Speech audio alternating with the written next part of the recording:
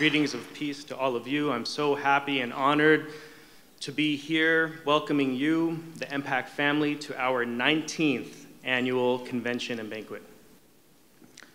I'd like to take a moment to acknowledge and thank my fellow board members for their service. And let me also thank and acknowledge our co-founder, Mr. Abdul Hamid Yunus. May God reward his efforts.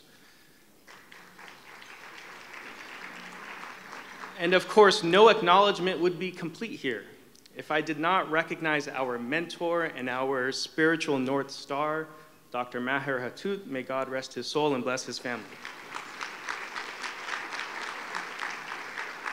So tonight, I'm here to address you as the chair of the board of directors, but I wasn't always the chair. My first role in this organization was 18 years ago, in the summer of 2001, as a summer intern. I spent the summer after my freshman year at UC Berkeley interning at the organization back before we owned our own building, when we were still in a cramped office space in Koreatown, back when we only had 3 or 4 full-time staff members, back when our budget was only around $600,000.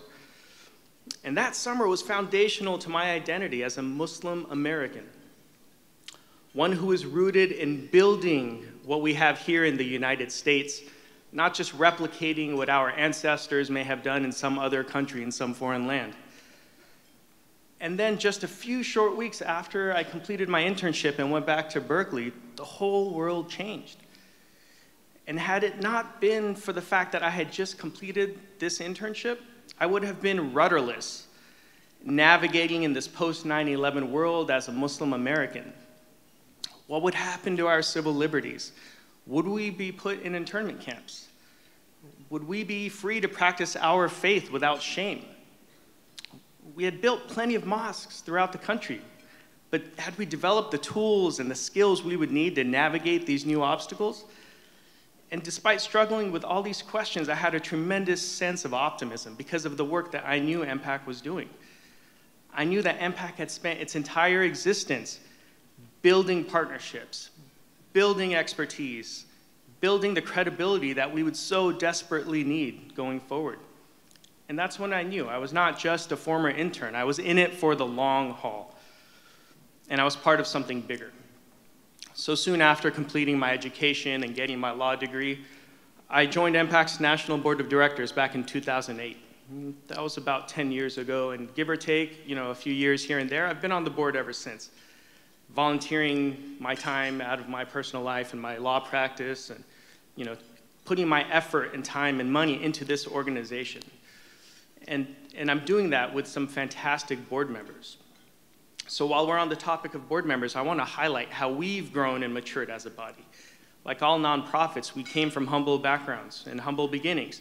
Back in 1988, even though our work reached all the way to Washington, D.C., and gained us credibility with the country's key power centers, our staff, our supporters, our donors, our board members, everyone was from right here in LA.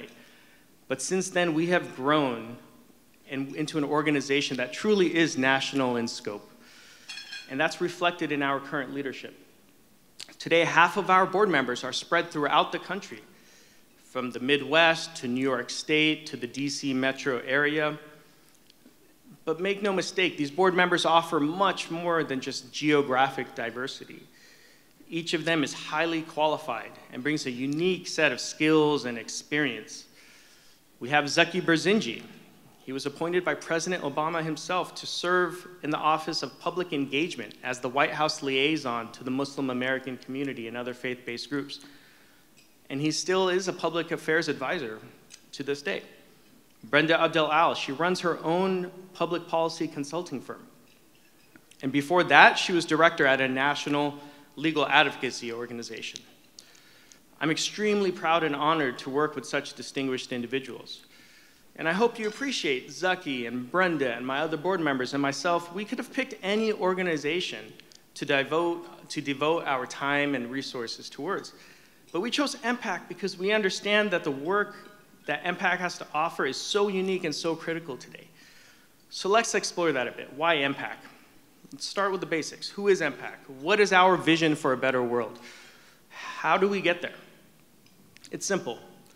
We work to promote and strengthen American pluralism by 1, increasing understanding, and 2, improving policies that impact American Muslims. And we do this by engaging in 3 spheres: our government, our media and entertainment industry, and our communities. Now here's the part that continues to inspire me today. What are the guiding principles that define the work that we do? In other words, what sets us apart from other civic organizations and other Muslim nonprofits? Many organizations are focused around a specific issue or advancing a certain political perspective or philosophy. But MPAC's work is built around 6 bedrock principles that are inherent in the DNA of the Islamic belief system and this country's founding principles: mercy, justice, peace, human dignity, freedom, equality. And to us, these are more than just buzzwords. And I'll show you how by highlighting some of our programs and achievements in the process. Justice finds voice in the laws we create and the government we entrust to implement them. And that's why one of my favorite achievements at MPAC is our key role in establishing and running the Congressional Leadership Development Program. CLDP is the first and only program of its kind where American Muslims participate in a fellowship with congressional offices in Washington, D.C. This fosters pride in government service, and it helps build a pipeline to careers on Capitol Hill and across federal agencies. Through CLDP, we are investing in the future of American Muslims in government. And that's why your investment in us is so critical. Human dignity. Even though we claim it to be self-evident that all men were created equal, we see that white supremacy and other forms of bigotry continue to be a scourge on our country. And that's why I was so proud earlier this year when my fellow board member, Omar Ritchie, testified before the US House of Representatives on the topic of addressing white supremacy. With the country's eyes upon him, Omar had the following to say: "Our nation has been built by people of diverse backgrounds who work for something larger than themselves, and in the process make our society stronger, our nation greater, and our world freer. Along with fellow Americans in other fields of public service, we walk the sometimes arduous path of civic duty, a patriotic endeavor to be sure, all in pursuit of building a more perfect union for future generations." Now, Omar was right. The path is arduous because building things is often much more difficult than addressing what's wrong with what exists. Now, let me be clear. We applaud those who challenge unjust laws and unfair portrayals through protest and boycott and using the courts to effect social change. And we are there every step of the way with you. Now, I'm an attorney by trade. I'm a litigator. I understand the power of the courts to effect social change. But MPAC's work is different. Our work is focused on the ground level by working with policymakers and opinion shapers so that Muslims have a voice in creating and implementing the laws and the narratives that impact us all. That's what no one else is doing. That's why I'm so committed to this organization. So you will hear plenty tonight about the work that we do. And let me close by thanking all of you and making a request. This is our biggest fundraiser of the year, and we've set a goal of raising $265,000 to fund the work that we plan to do in 2020. And so far, we've raised about $165,000, so we're almost there. But we still have a ways to go, and we need your financial support so we can continue to build a lasting model for positive change. So thank you for being here. Thank you for your support. And thank you for giving me the honor of serving as MPAC's chair of the board of directors. Assalamu alaikum.